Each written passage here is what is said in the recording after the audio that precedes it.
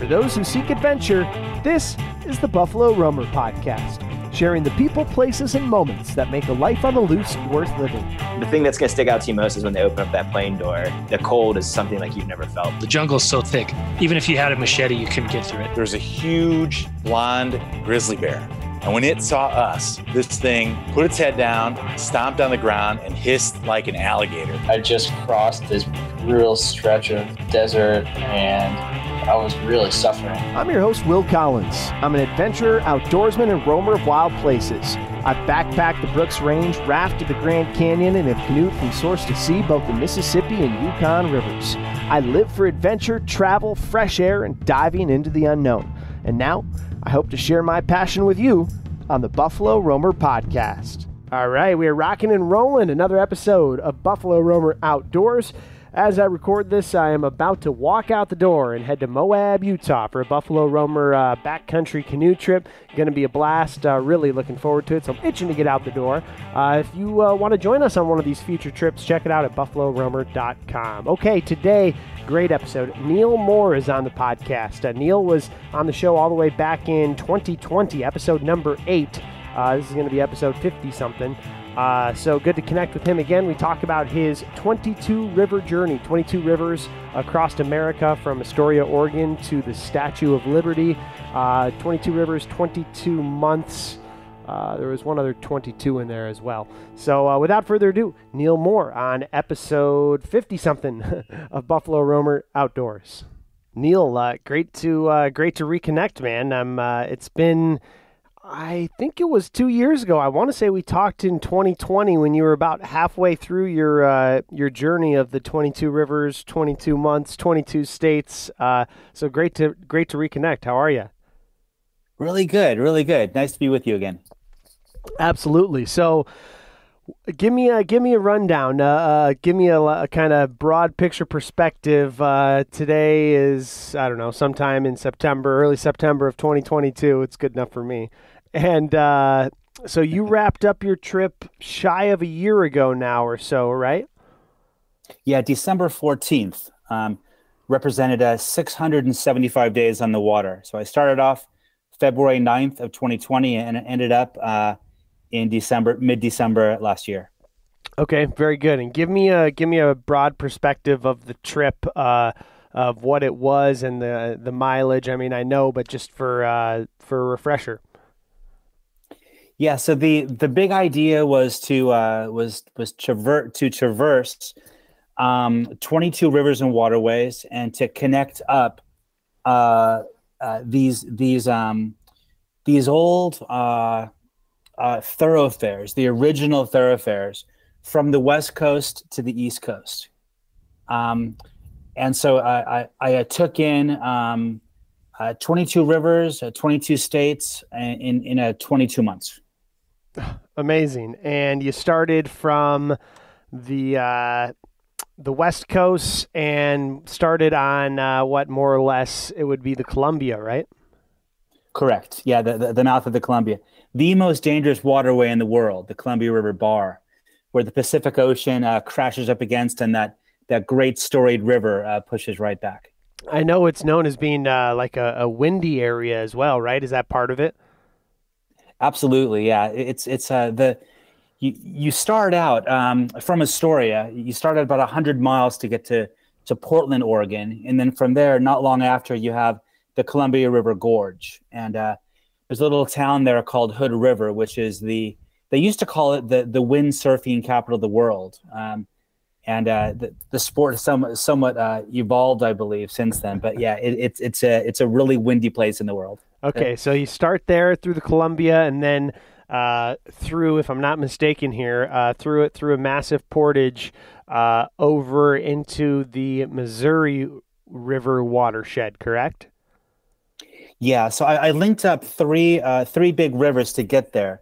The Columbia, I came up the Columbia, I came up the Snake, and then I came up the Clark Fork River through the border between northern Idaho and western Montana. Right the way through Missoula and then to Garrison, the town where I hopped off to have that big 60-mile portage over to Helena, the capital of Montana, to very happily step into the Missouri River, which was going my way.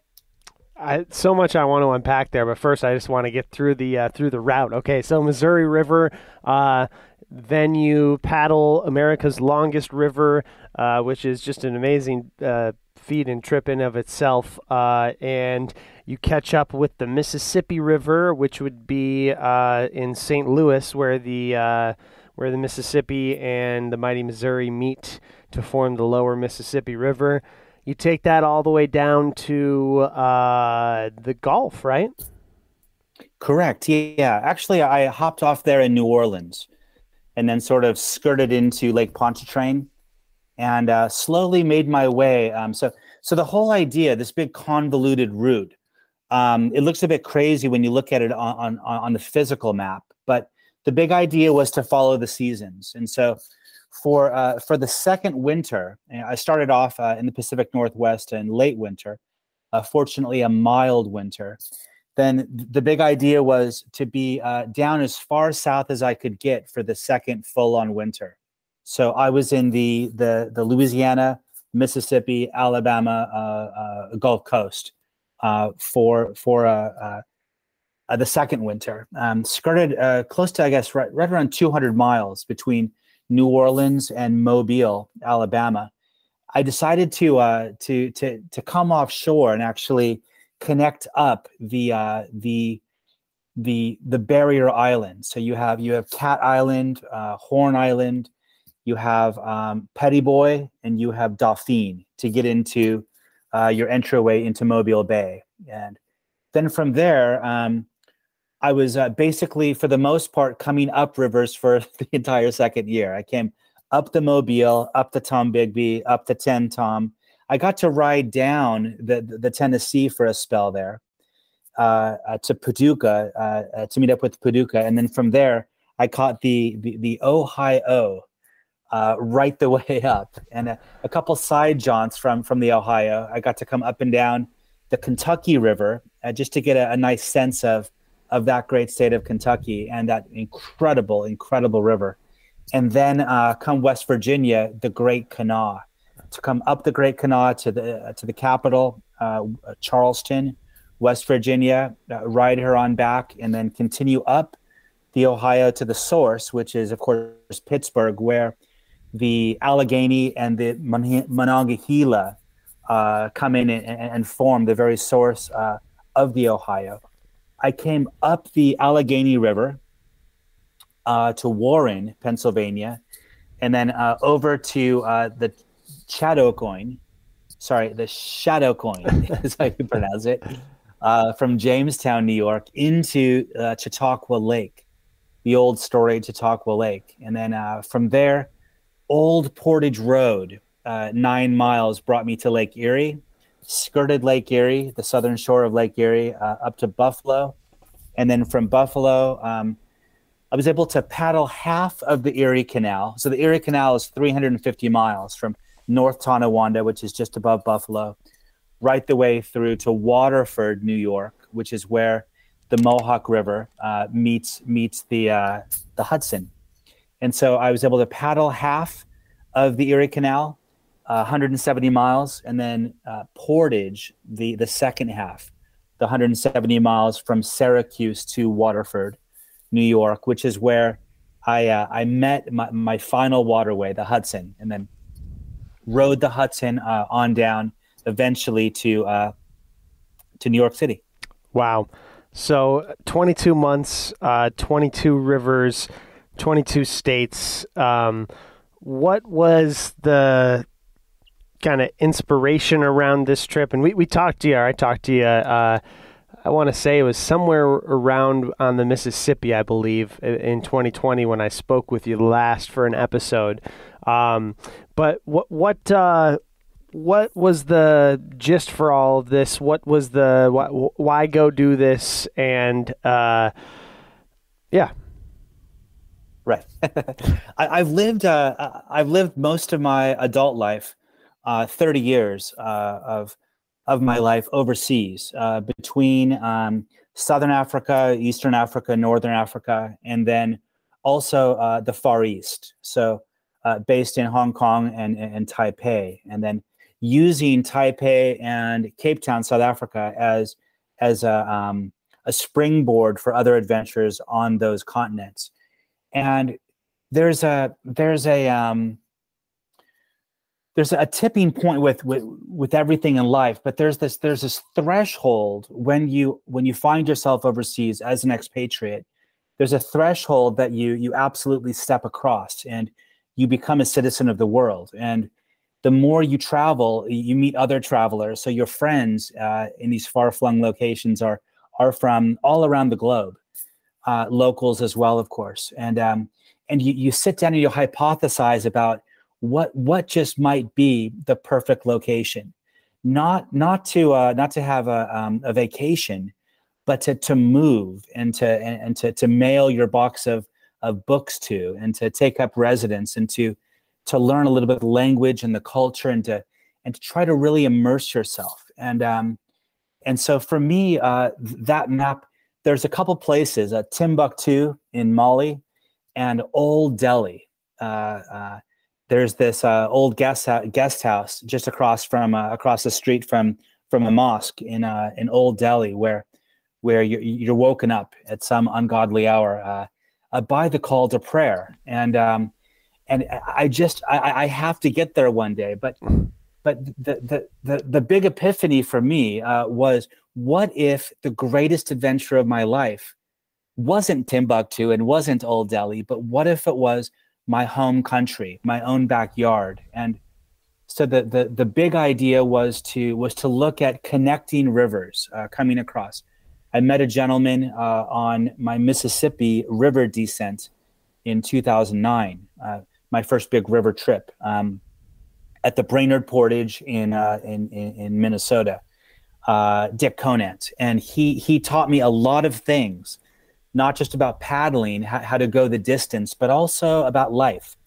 And one of the things he taught me was these rivers and waterways connect, and you can connect them. And so for years and years and years, again, back overseas, I was sort of longing, I was halashing for the chance to come back and do something like the Mississippi River. But what if I connected rivers, and where would be my point A and my point B? And one night, I probably had too much to drink, and I had this crazy idea. What if I went coast to coast?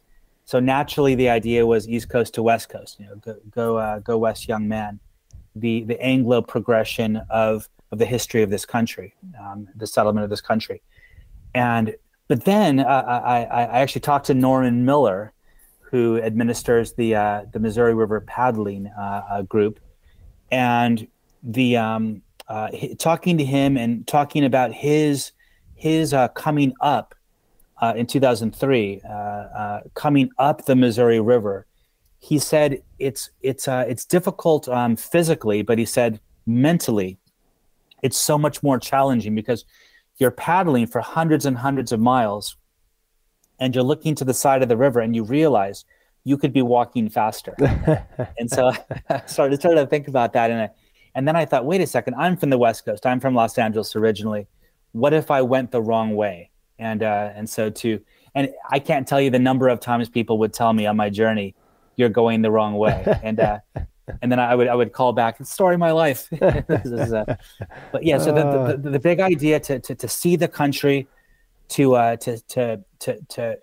sort of to step into the first mode of transport on the first thoroughfares, to connect them up, and to really see and experience and immerse myself into my home country, and just to go for one hell of a ride.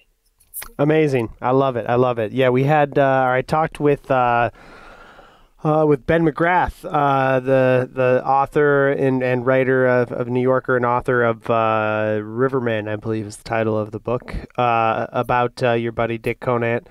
And great conversation. That was episode 52, maybe. But yeah, go back and listen to that one if this stuff interests you, if you're listening. But yeah, it was fascinating talking with him, and he, to me, I know your connection with Dick and that whole story as well, but he, to me, like so clearly kind of distills the essence of this weird, strange thing that we do, which is sit in a canoe and traverse a country, or, for extended periods of time, or even for a short period of time.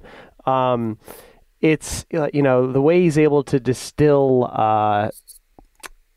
just the essence of it, showing up in a new town and being accepted and being, the nuances and social interactions of pulling up in a canoe and hopping off at a boat ramp and meeting people at the bar and them being fascinated with you and you being fascinated and interested in hearing their story. And it's just such a cool aspect of these river trips, is kind of those social interactions along the as you say, the what's your term, thoroughbred, the thoroughfares of the country. Thoroughfares, right. So it's neat, and I'm sure, what's kind of your take on just from a broad perspective, the experience of the river and of those kind of social interactions? Like how does the social interactions play with the man versus nature, or sitting in the canoe, or some of the other aspects of it? Yeah, I like to say and sort of believe that when you're coming down a river or you're coming up a river, I make a camp by and large on islands. I love to sleep on islands. I feel somewhat protected, and then a journey like this, what it is, it's a perfect blend between town and country. It's a perfect blend between humanity and wildness. And those moments when you're in the wild, when you're on the island, when you're getting to the island, when you make camp and you sort of watch the transformation of light to dark, and you have that far off extreme lightning storm lighting up the horizon. And then you have the lightning bugs, sometimes thousands of them all around. You have the tows pushing these barges with their flashing lights, and at nighttime with the spotlight, which doubles with the water. And then you really feel like you've pushed yourself out there, that you've detached from society. You get to experience the wildness all around you, and you get to experience and sort of come face to face with the wildness inside of yourself as well. Juxtaposed with looking forward to that next town. You sort of feel like, I feel anyway, sort of like the kids from that movie from yesteryear, Stand By Me, where the younger kids make their way, they adventure their way across the landscape. And when they get to their objective, which is this dead kid, unfortunately, was hit by a train, the older brothers, the older kids got there first. And the younger character, Gordy LaChance, he says, it's not fair. He says, we earned it. And then he pulls out a gun, tells him to get lost. But you feel when you paddle up, and you understand this feeling very well as well, of course. But when you paddle up to a town, you've risked life and limb to be there, and it's sort of hard to understand. But you feel like you've not only earned it. We don't earn anything in this life, of course, but you feel so excited to be there, and you've learned about the town, and now you're going to walk her storied streets. These river towns, I like to say that they have a certain grit. They've seen boom times and they've seen bust. People who live along rivers, they have a grit. They have a certain tenacity. They wear it like a brash pride, and they're not bullshooters. Not like people from where I come from Los Angeles. There's nothing plastic about them, about their bodies or about their souls.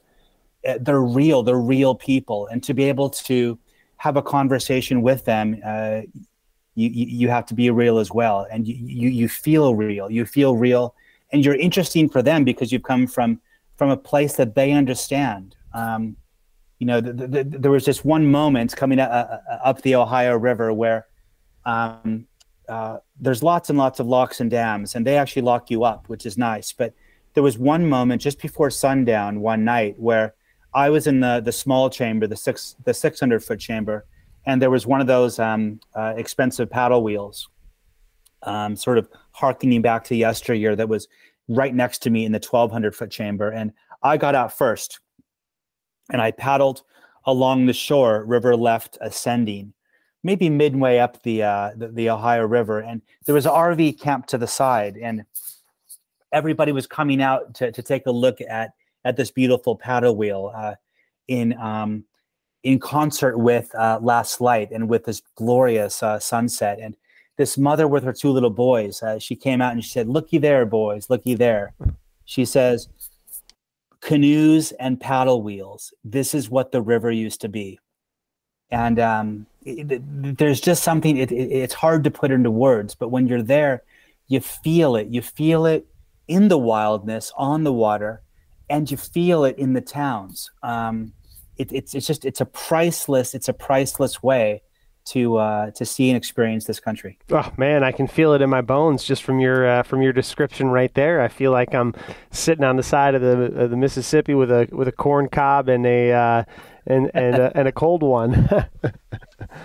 Oh man, yeah, it's great. I couldn't agree with you more. And I've certainly experienced the same thing. And yeah, whether it's a through paddle like this, or even I've experienced the same thing on shorter trips where you're looking forward to checking out the town and a burger and a milkshake after getting off the river, and looking forward to a warm shower after, whether it's a long weekend or whatever. And yeah, it's such an interesting, and I think you hit the nail on the head too, with the juxtaposition, if I can pronounce that, of the wildness with the towns. And I think that there's something woven within the fabric of the country, of anywhere really, of civilization on these riverbeds, right? Before automobiles or whatever mode of transportation, the rivers were the highways of the land. And I also think that it's, by canoe specifically, is an awesome way to see it, because I just enjoy the pace of it. I think it's the perfect pace. It's fast enough that you can make miles, but it's slow enough that you're able to understand and really kind of live with the landscape in a way that you're not if you're in, say, a motorboat or even something slightly faster. You know what I mean? Absolutely. Yeah, it's one of the side note to go to what you're just talking about. I find interesting too is the first roads that were built in this country were built along the rivers. Of course, we know the first towns, the first cities were also built on the rivers for a reason. And yeah, absolutely. I like the idea. People find themselves in two camps: either canoe people or they're kayak people, or they're Kruger people. They're sort of a hybrid in between, which is cool too. But I'm actually with you on this as well, where the canoe, it is the first for North America. It's the first mode of transport, and there's something beautiful about it. I mean, to the point, John Ruskey on the Mississippi River back in 2009, I was able to chronicle a story with him, the art of the dugout canoe. He was teaching these young kids from the KIPP Charter School in West Helena, Arkansas, the art of setting your sights. Making a goal, like building, creating a dugout canoe. And then they actually, a year later, they paddled it across the Mississippi and back. And that canoe hangs in a place of reverence in their school. The idea being, you set your mind to something and you can actually, you can accomplish anything that you desire. What he taught me that was interesting was, on that trip, I had a Old Town Charles River with the ends of it were sort of the nice sort of swooping. I'm not sure how to describe it properly. Yeah, tumble home, I believe. Oh yeah, very good. Good. Yeah. So they swirl at the ends there. And he said when you have that paddle stroke and you watch the little eddy that it creates behind your paddle stroke in the water, it's the same design. and The same design as every time, or it's the same design? It swirls in that motion that you find the end of the original Native American canoes. Okay.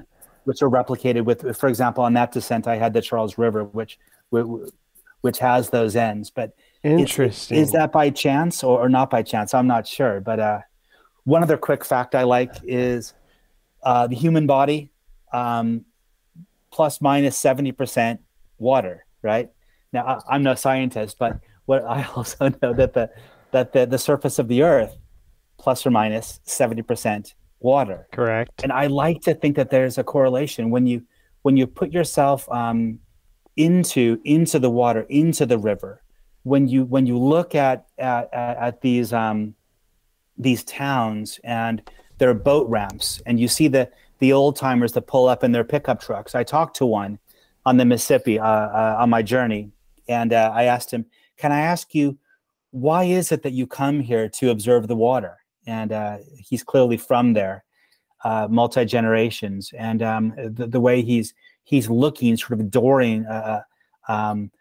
adoringly, I'm not sure if that's a word or not, sort of transfixed, anyway. And what the old timer said, he said, it's a soothing experience to put yourself near the water. And in my life, with lots of stress and whatnot, the time I was young, to put myself into the water, there's something so beautiful and so soothing about that.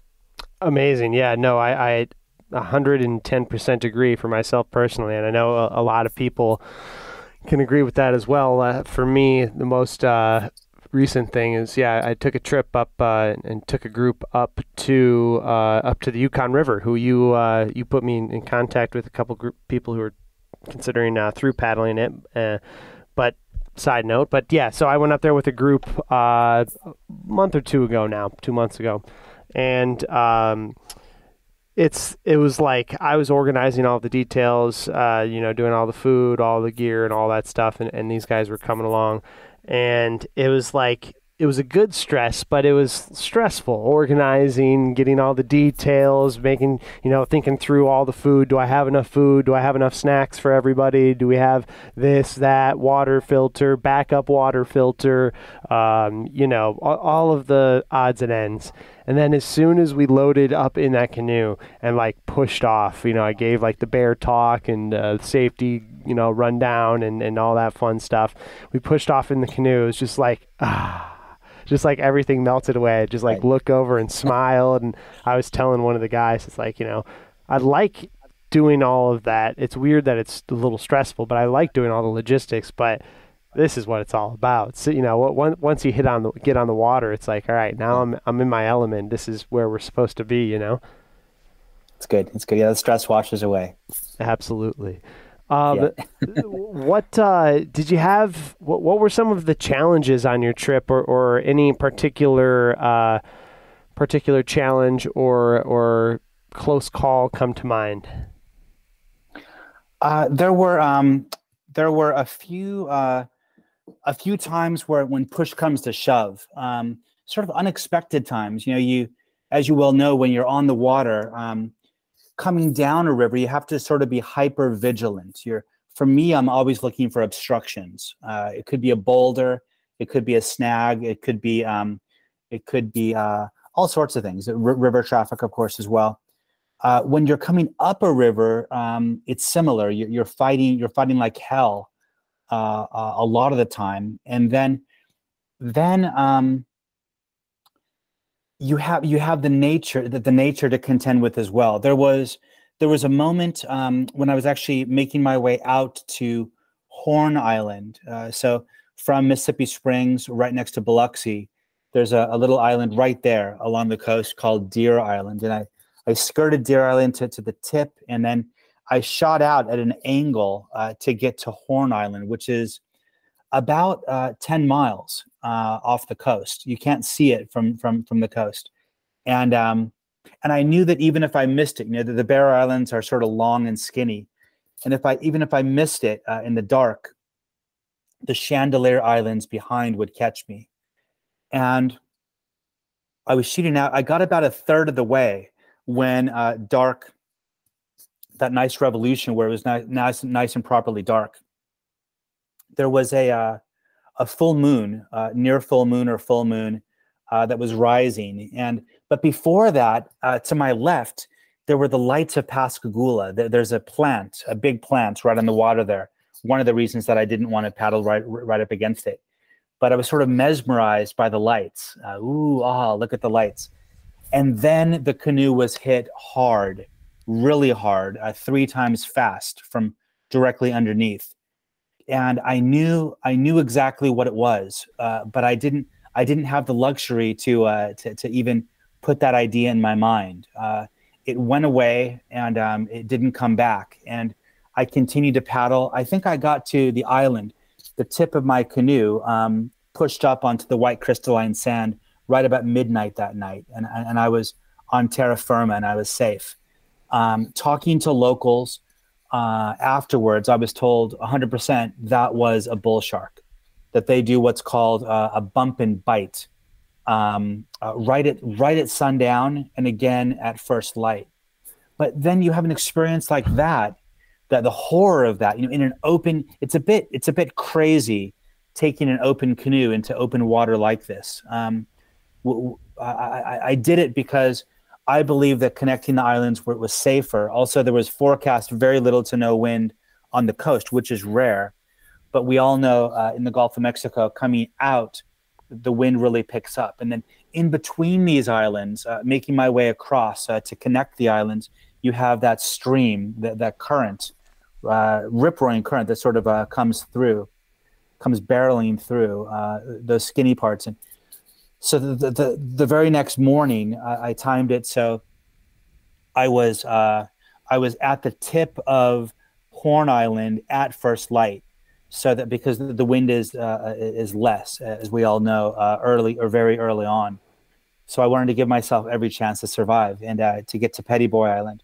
And as I started paddling across, you have the brown pelicans, and then there was a pod of dolphins. I took video, and this pod of dolphins, they were swimming with me, sort of escorting me from side to side. They were under the canoe. They were ahead of me, and I felt safe. Wow. And that was back-to-back days, the night and the morning. It was, yeah. So that's you have unbelievable. This, we talk about town and country and whatnot. I like to, the idea of happiness. What is happiness? What is success? How do we define success? Do we let other people define it for us with their rules, or do we come up with our own rules? Do we come up with our own journey through this life? What is our point A and what is our point B? And we unfurl the map across the kitchen table. We unfurl the map in our mind. When we go on expeditions, be them short or be them long, or whatever goal we have, what I found early on in my life was balance. Balance in all things. When you have the balance, when you find that balance, you have happiness and you have success. And so between the town and the country, between the shark and the dolphins, with that safety net around me, I found that balance right the way across the country in so many ways, so many beautiful ways where you just smile and you think, this is it. This is a good place to be. That's amazing. Yeah, I remember specifically the first time I ran into the Asian carp, the jumping carp on the Mississippi, and one of them slammed into the side of my boat. At that time I had like a nice Winona like Kevlar boat, super thin, it's not as thick as that plastic or that Royal X Old Town stuff, and it also makes just that like kind of hollow sound when you hit it. And one of the fish jumped into the side of the boat, and man, it sounded like all hell was breaking loose, like thunder. Like it was such a loud bang just from like this 40-pound carp. I can't imagine what a few bangs from a bull shark was like. Yeah, it was a thundering. It was sort of a jarring, I guess you could say. It was also a bit scary, but at the same time, it was what it was, and you deal with it. You don't have the luxury of freaking out. We know this, when you're coming, there's that descent right before. Is it is it Little Falls, the town in Minnesota, the college town? Is it Little Falls or I'm not sure. Not Winona. I forget now. No, it doesn't matter. There's the bridge, there's the town, there's the bridge, and there's a bit of I don't know if it's what is it, class 2, maybe class 3. Yeah, is it Sauk Rapids? Yeah, so that's it, yeah. Yeah. And so you go, and it sort of surprised me. I didn't see it coming, but you see the boulders below, and then you get into this bubble, and you focus, and you don't freak out. And so this is the same deal with the shark. Absolutely. The one thing that reminds me of exactly of that a couple times. Actually, recently I was up in the Boundary Waters this summer and had a crossing. I took a buddy up there who was not really an outdoorsman. It was his first canoe trip, and it was a blast. But on our last day, we were windbound, and just like, in a big lake, super windy. The wind ripped out of everywhere, and of course, everybody else was just hunkered down. You could see a few camps across the lake, but we were dumb enough to try and push through it because we had to get off the next day. So we're making just slow progress. We'd make push 15 minutes and then take off the water and wait 2 hours until we had a tiny little window and then push off again. But there was a couple times in there where it's the same thing, where it's you're just fully locked in. There's no other option because if you're not fully locked in and committed, it's not going to go well. So yeah, you're just fully, completely locked in. And Right. Yeah, the other time I remember that for sure was on a crossing outside of Memphis on the Mississippi River. I was crossing from the far side over towards Memphis, and super windy that day, kind of white caps on the river, and just white knuckle paddling. And I remember just thinking okay, there's nobody out here. If something happens in the middle of this channel on this, overcast day in October when there's nobody on the river, it's not going to be good. And you just have to, lock in and fight through it, right? See you right through. That's right.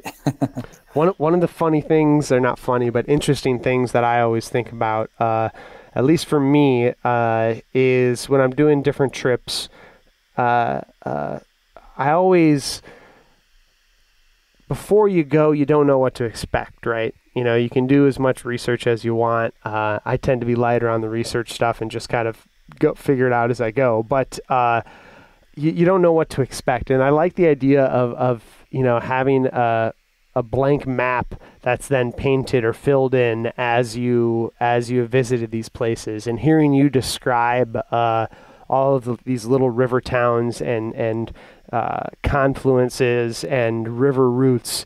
It makes me think of just what may have been not blank, but a bare map for you before is now filled in by all of these intricate stories of these river towns. It's just kind of a cool concept, I think. Yeah, for sure.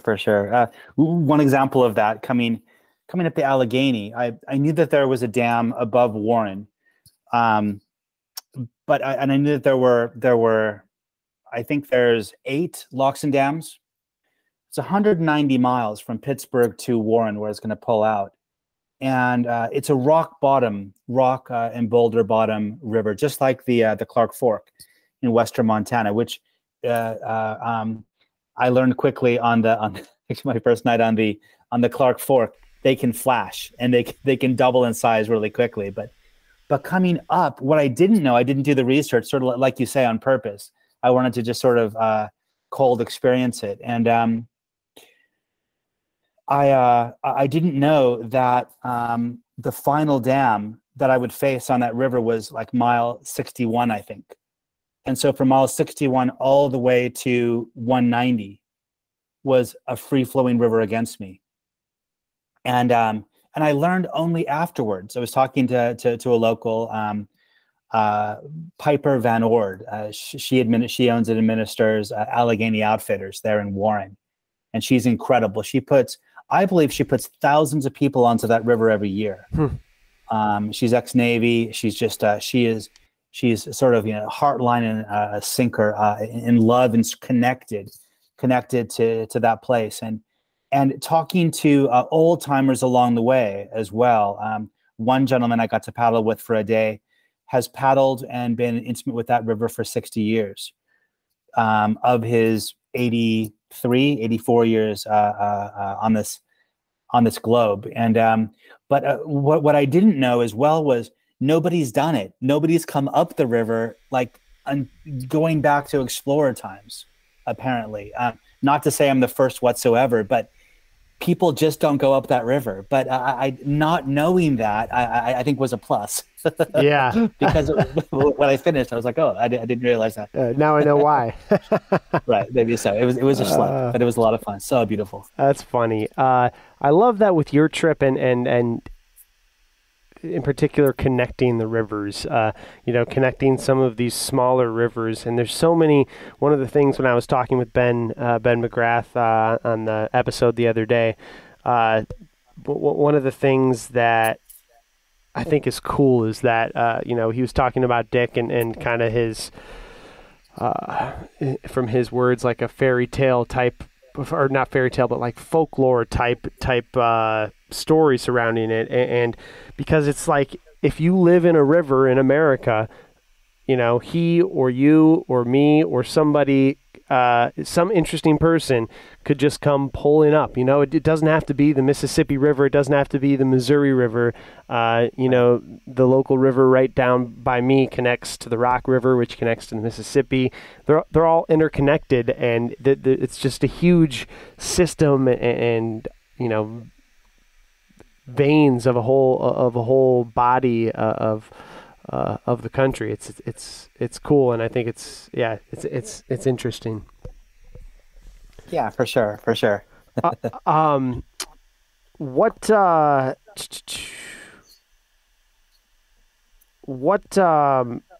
some of the overall highlights of the trip from you? I mean, is there a story or two that always comes to mind as something that either encompasses the trip or it was just a high moment? Yeah, there's so many. There are so many high moments along the journey. I think you have the wildlife. I was able to was pushing off from Saugerties there in early December last year, and it was so cold. It was so cold that I had to employ my face mask. Of course, you got the gloves, you got the snow pants, you got the whole deal. It was snowing off and on, but it was really, really cold. And up ahead, I was coming down the river along river right descending, and I saw this white bird up ahead, and I thought, okay, that's maybe a pelican. It's maybe I'm not sure. And then it flew away from me, as a lot of large birds will do, and I realized that's an owl. And then it landed sort of on a point. And I was with the tide coming out. The Hudson is tidal, 6 hours up, 6 hours back, just like where I started on the Columbia is also tidal, 6 hours up, 6 hours back. And so I was coming out but I had the wind a little bit against me where it was sort of correcting. And I swung out wide, and then I started taking video, and it was a snowy owl. And then you get to learn about the snowy owl. They're from the Arctic. And this one, with this close-up video, I sort of swooped around. There's about a minute of video, really close up, and you sort of see it, rolling its head, looking at me, rolling its head, watching its back at the same time. There was a little bit of a scratch on across the one eye, so you wonder whether it was in some sort of a fisticuffs or sort of scratch-a-cuffs, back in the day over territory or over a loved one, or who knows. But just beautiful. Then there's the people as well. Coming up the Allegheny, I came to this one little town known as America's smallest city. Nice. And yeah, really great. There's a sign there. And there were these kids. There were this ragtag group of kids in rural Pennsylvania. They're on the banks of the Allegheny, and they're playing a pickup ball of baseball with river rocks. And there was a girl and these boys, and it made me think of The Sandlot, and they were just laughing and swearing and jibing each other, putting each other down and laughing and throwing rocks at each other within the game, in the context of the game. And they were so tough. And they took a look at me, what I was doing, and then I asked whether they wanted to sign the canoe, and then they just jumped right in. A lot of them just jumped in the canoe, and I have this picture of them. These kids who just impromptu, like they just jump in the canoe. Those parked up on the rocks there. And it was just, I don't know, the journey itself, you meet characters. You meet characters from all walks of life. I've been put up, hosted by multimillionaires on my journey. I've been hosted by mayors. I've been, and then you meet people going back to 2009, like Dick Conant. One of the greatest meetups and stories, and he helped to host me as well, was in this river park on the Snake River, coming up the Snake River, a place called I think Nisqually John Nisqually Landing, and it was this gentleman by the name of Brian Benson.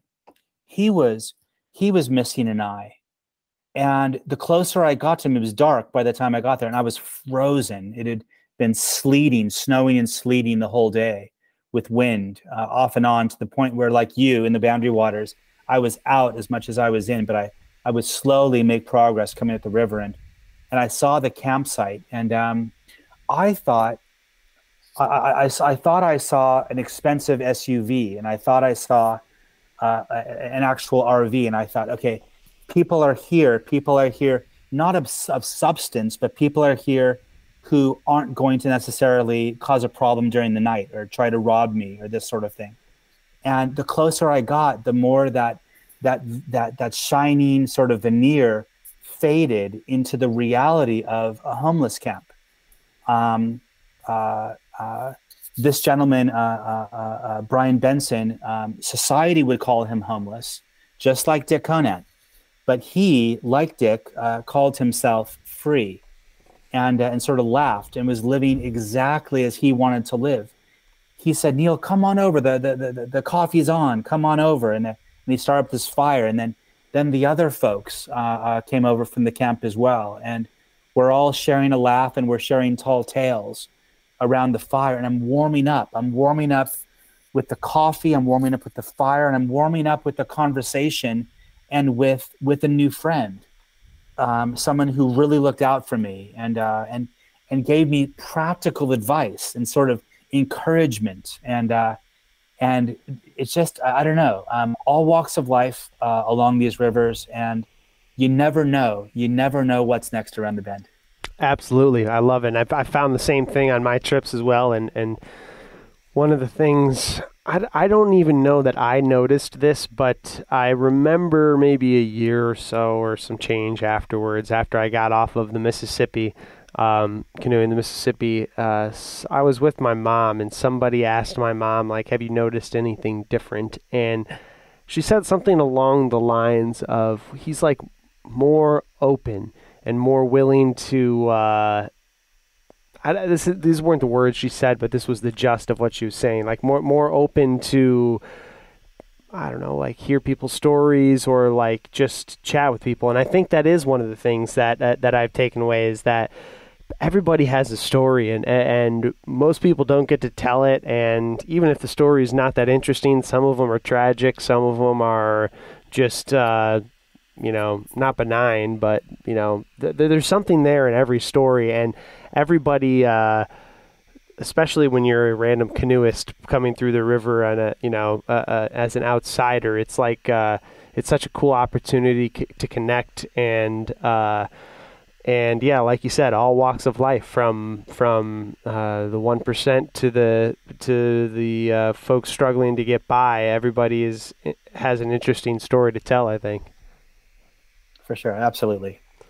How was it winding down as you got towards New York and New York City after 22 months? Were you ready to wind it down, or were you longing to be out there, or what did that whole thing look like? I know you pulled out right around the Statue of Liberty, right? Yeah. The Statue of Liberty was my end game from the beginning. I wanted to sort of earn a rarefied view of it. I wanted to see it the hard way, from coming from the American side, from the West Coast to East, I have and to sort of meet the people along the way. And go ahead. Not to interrupt you, but yeah, I have to imagine that similar to going to those islands with the bull shark and the dolphins, an open canoe, an old town canoe, bobbing around in the harbor around Ellis Island is it's got to be a sight to see. I imagine that's quite the turbulence out there. It absolutely can be. Right before you get there, there's a place locals call it the washing machine for a reason. Fortunately, the washing machine was sort of bitty on bites and sort of that day. But it was the day before, the second to last day, I got turned around. I was coming solo. I was getting to Manhattan, and coming under the George Washington Bridge, the final bridge of the entire journey. And there was more turbulence under that bridge than I had seen under any bridge ever on the entire journey, 7,500 miles. And I pushed through the turbulence. I knew that I could. And then you have the water treatment facility on River Left descending, the largest water treatment facility in the world, I'm told. It takes care of all of New York City. And it sort of looks like Mesopotamia with these cement arches, and then you see the buoys, and you see the structures in the water just below, and then you see how fast the current and the tide is taking you out. You're going at a hell of a lick, but the wind and the waves were against me. It was going to be gale force winds the next day, so I had to make it that day. I didn't have a choice. It wasn't optimal, but it was doable, I thought. The canoe was turned sideways, and for the life of me, I couldn't right the ship. I have this sort of maneuver where I paddle backwards, then I can sort of do this hard move to the right or to the left, where I can spin it around and come the right way. And it was the second time on the journey that I couldn't do it. I tried about 10 times. The final day, yeah, just before the finale. The finale was going to be with friends, and that was a few days to come. But this was my second to last day on the water, getting to 44th Street, so Pier 84, and I turned around and I was taking on water. There's lots of river ferries. It's dangerous out there, and you have these pylons from yesteryear, going back 100 years, all these old piers that are no longer there. You have to stay away from them. And so I'm out quite a ways in the river, but I'm sideways, and I can't continue to paddle backwards because I'm taking on water from behind with the wind and the waves. And I got to the point where I did contact the Coast Guard, and just to let them know my situation. If I'm pretty sure I'm going to go in the water. And if I go in the water, there's nowhere to take out. You can't take out on the side of the river. It's this big sort of stone wall that leads up to that walkway and bike path along Manhattan. And then there's the water treatment facility. You don't want to be anywhere near. And then there's the George Washington Bridge with all that turbulence just beyond. And so I got turned around, and I was talking to the Coast Guard, and they said, Neal, we're sending the police. We don't feel comfortable with this. You're taking on water. We're going to rescue you. And so watch out for it's going to be a big New York City police boat. And I already saw the police to my side on the path, a couple of cruisers, with five men and women in blue sort of glaring at me from the side of the river that weren't too happy with this whole fiasco. Anyway, and then I see the boat. I'm backwards. I'm facing. It was appropriate. I paddled that day the 4 miles backwards into Manhattan. Some people said I was going backwards the entire damn trip, but I saw the police boat, NYPD, on the side come roaring from my left, and it just went right past me, and it never stopped, and it never came back. It threw one hell of a wake, and that was my entry into New York City. But then I was fine. I was able to turn around eventually, and under my own steam. Did you have any more contact with them? Yeah, I got to a place where I was pretty frantic, and I got to a place. I mean, not frantic, but I I was to the place where I was pretty sure I was just going to have to tip in because I was taking water. I was trying to keep it straight. I was trying to get the water to bail. There's a reason people don't have open canoes in New York Harbor there. It's crazy, the amount of traffic and everything else. But anyway, then I got to a boat, a little harbor, and it was a sort of this a cement entryway into it. It was empty. I learned later that they were doing some construction, I guess, inside of there. So, and it was past the season, so there was nobody in. And I was actually talking to the people there for the Manhattan Kayak Company. They were with me on the phone, helping out with really great practical advice. Always listen to locals. Local knowledge will save our lives. And so I asked, do you think I can pull in? They said, yeah, sure. He said, sure. So I pulled right in, and I got out of the waves, out of the whitecaps and the wind against me. And there, just by chance, was this couple doing their hike along that hiking path. They walked up to me and they said, hey, we saw you struggling out there. Where are you headed? And I said, well, I'm going to Pier 84, which was probably another mile, maybe a mile and a half. And they said, okay. And they looked really quickly. They said, we also paddle. And they said, you still have 40 minutes of tide. You can make it. And so here are these locals telling me exactly what I needed to know. And so I got back out, and by coming out, I was able to right the ship and come straight. So the last mile getting in to Pier 84 to set up, I was right. And then came the final day, December 14th. Friends from across the country that I had paddled with, I had shared maybe half an hour, maybe an hour, in some cases 2 or 3 days with some of these friends, old friends and new. They came in, and there were about 10 of us, and we got to finish off together. It was sort of the big idea for the journey. It wasn't about me. It was about us. It was about us as families. It was about us, the family of paddlers. It was about us as communities, and exploring how not just the rivers and waterways connect, but as how we connect as people as well. And going out together, I was surrounded by love. I was surrounded by people who actually knew what they were doing. And I was safe. It was a picture perfect day. We couldn't have asked. It was about 60 degrees, little to no wind. And it was just beautiful. I was the only schmuck in an open canoe. Everybody else had ocean going kayaks by design. And so they escorted me to the statue at the end. They slowed up so I could do the final approach on my own. I paddled forward, and at first I was yelling, I was screaming, I was so excited. I was yelling, "Bloody hell! Bloody hell!" I was just so excited I could hardly stand it. And then I saw the fire. I saw the stone fire, the very beacon hand of the Statue of Liberty, of Lady Liberty there. And when I saw the fire, I missed it up, and my face got all sort of scrunched up, and I realized that I was going to cry. I was trying to hold it in, and I realized right then and there, I was an idiot. I said I wanted to earn that view. I wanted to really see and understand it. And I realized that the fire, that flame, that love had been with me the entire way across the country. From the very beginning, I had friends who came out from Astoria, Oregon to be there at the very end for me and with me together. And all the way across, all those smiles that we get as long distance paddlers, all the smiles and all the waves, you see people helping people. People assist you, and you're able to witness and document people helping people along the way. That fire, that illumination was with me right the way across. And it came almost like, the end of your life, Hollywood style, rapid flashes right before you die.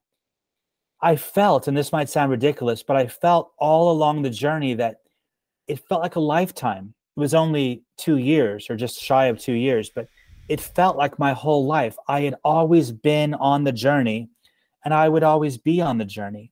And to get to the end felt a little bit like death. Especially that second day before, it felt very much like that. But but there I was, and it was beautiful. It was just beautiful. I couldn't actually properly cry because there was a media boat with these cameras in my face, and Ben was there too, so I was sort of embarrassed to cry properly. But inside and internally, I was trying to process the whole thing, and illumination came to mind. The illumination right the way across a journey like this. When we put ourselves out, just like your mom said, we put ourselves out as paddlers, as adventurers, as explorers, and we meet new people. The whole idea, why is it that mankind made their way from Eden, from Ethiopia, from the very birthplace of mankind that we know? Lucy, the missing link, who had the chutzpah to stand up plumb perpendicular and make her way across the landscape. We walked out of Eden. We walked out of Africa on foot. Paul Salapak is replicating that journey right now for National Geographic. Interesting. I think he's in his 9th or his 10th year now. It's just absolutely amazing what he's doing. He's going from Ethiopia to the end of the world. Holy cow! I don't know about that one. You got to look that up. It's incredible. But mankind also made their way across the water. They put themselves on the water. We know they came across all sorts of waterways. They came to Crete. They came across the Red Sea. We know people who are making their way right now across oceans.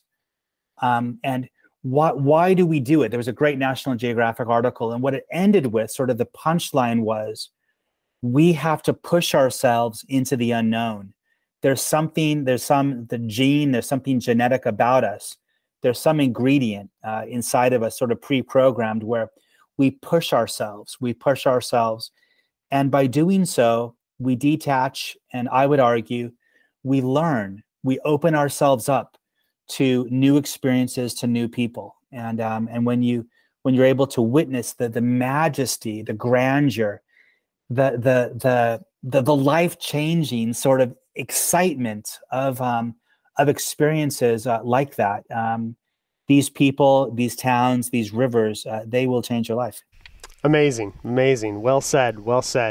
I know you had to book about your Mississippi River trip down the Mississippi. Is that the title? A really creative title. Yeah, that's right. Down the Mississippi. Yes. You have another book as well about your youth.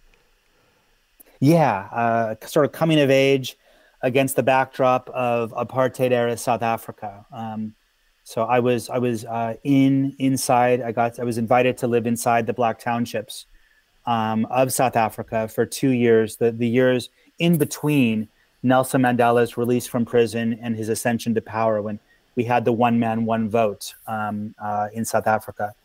And so to be there during that transformation, to see it and to try to process and understand and write about it was pretty cool. Fascinating. So obviously you're a writer, a journalist. What have you done, if anything, with this trip, or what are your aspirations, if anything? Did you document it? Did you journal? Obviously you've been speaking with journalists like myself and others along the way and sharing the story.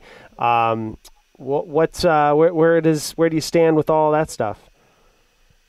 I'm working right now to try to process all of it and put it into book form. So the MO for this journey, I was paddling across the landscape in the wild, for the most part in the wild, sort of 10 to 1, camping out wild by myself during the era of COVID-19. COVID sort of dropped, that when the penny dropped, and we all understood that it was real. The states of Oregon and Washington, on either side of the Columbia River, where I found myself, locked down, shelter-in-place orders by Governor Brown and by Governor Jay Inslee, in lockstep, and rightfully so. I was somewhere in between on a federal waterway. To try to process and to try to write about this, it's exciting. It changed up it changed up the MO. In the past, like the Mississippi River in 2009 during the Great Recession, I was trying to highlight the human face of the Great Recession, walking into towns and pulling off stories of international consequence again and again and again, right the way down that river that year. It really worked, but I couldn't walk into a First People reservation. I couldn't introduce myself into communities that I would have otherwise on this journey. So it all changed, where what happened was I simply documented all of the chance encounters. Again, we talk about the people from all walks of life, from Native American people that I met on the rivers along the way, sort of out there wild in the fresh air, to all sorts of people, and to try to document this interesting time, not just with COVID, but with this disconnect, this political sort of savagery, where we're fighting tooth and nail. We're just going back, almost to the Civil War, the brother against brother. How many families have been ripped apart by partisan politics in the last couple of years? And so to sort of bridge that divide, not put yourself above that or to think of yourself as being above that, but to really get down into a craft like a canoe or a kayak at water level, and to be able to connect, to come through and strip off these masks, the masks of Republican and Libertarian and Democrat and this person and that person, and to come through and to really try to experience people and to experience this country just by observing us in our natural state. What was really it really worked. It worked in a beautiful way, where I was able to connect. When you connect these stories, like exactly what you do with your podcast, you're on number 50 something now tonight, and but all these stories, one by one, it's a unique slice, it's a unique angle, a unique take.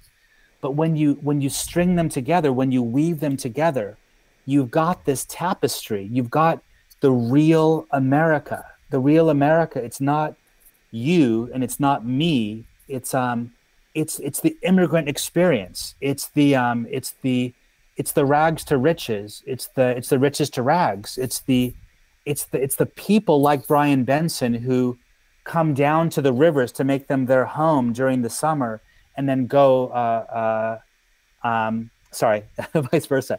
They go up to the mountaintops to hunt and to be wild and to experience the majesty of this land in the summertime. And then when the snow comes on, they come down to the river.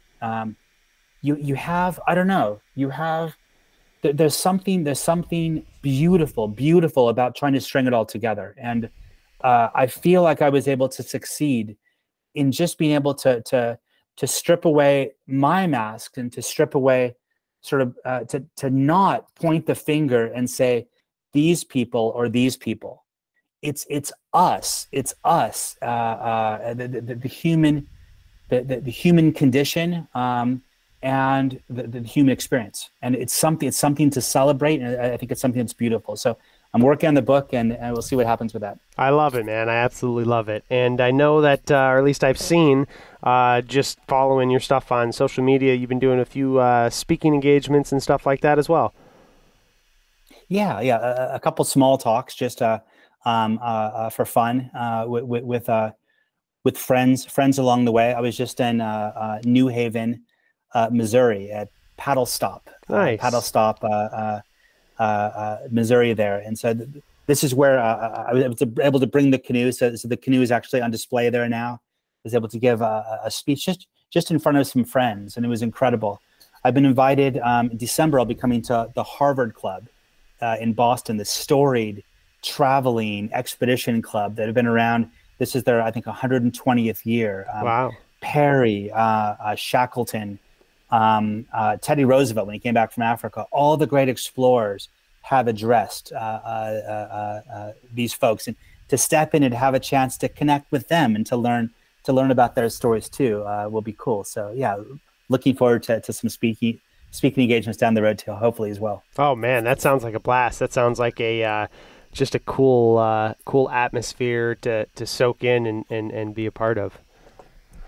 For sure, yeah, absolutely. Well, hey Neal, thanks so much for taking some time to chat. I've really enjoyed the conversation. Anything you want to leave people with, or anything more that I didn't touch on? No, just I think paddles up and here's to adventure. Very cool. Nice to be with you. Absolutely, Neal. Thanks a lot. And there you have it. That is Neal Moore with Buffalo Roamer Outdoors. Don't forget to check out the website, buffaloroamer.com. Follow us on social media. We got trips coming up. We'll be planning here in 2023. All kinds of cool stuff. Go get some fresh air, and we'll talk to you next time.